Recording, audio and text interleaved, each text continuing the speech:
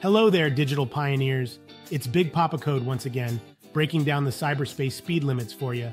I've got my metaphorical driving cap on, so let's jump in the coding car and hit the information highway. Now, we all know how vital speed limits are on our roads. They're there to ensure we all drive safely and no one becomes an unwanted guest on highway havoc. Now, think of the digital realm as an enormous highway. You've got data zooming around, servers communicating at the speed of light, and applications racing to fetch resources. But here's the twist.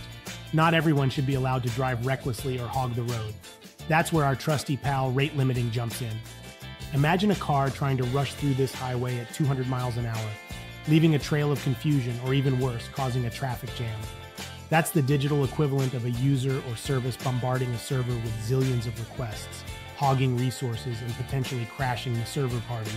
Rate limiting sets the digital speed limit, ensuring that everyone gets fair access, the system remains stable, and the party keeps moving. Now, you may wonder, but Big Poppa Code, what if someone's just a speed demon and loves pushing limits? Ah, young Padawan, that's where the tech magic happens. We use various rate limiting strategies to keep these digital racers in check, starting with the token bucket. Think of it as your personal speeding allowance. You get tokens just like those arcade coins, and each request costs you a coin. Speed too fast too often, you'll run out of tokens and you'll have to wait. No more requests for you until you gain back some tokens or the refresh timer fills your bucket.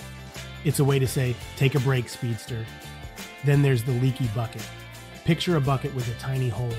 Incoming requests are like rain pouring into this bucket.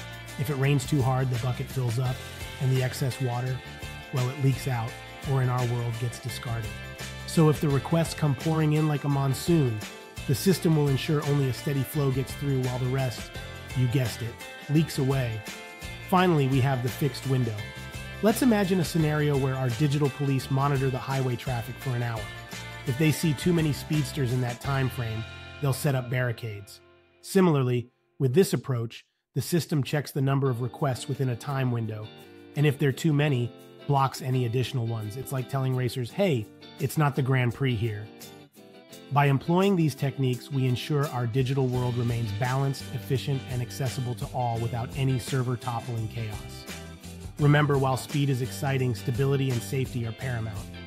Now, students of the digital domain, as you navigate the vast expanses of the cyber universe, always remember, speed responsibly.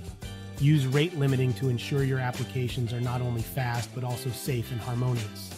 And with that, class dismissed for today. Don't forget to like and subscribe and share this with your fellow technology enthusiasts. Until next time, my friends, keep those brackets in line and may your code be ever bug-free. Big Poppa Code out.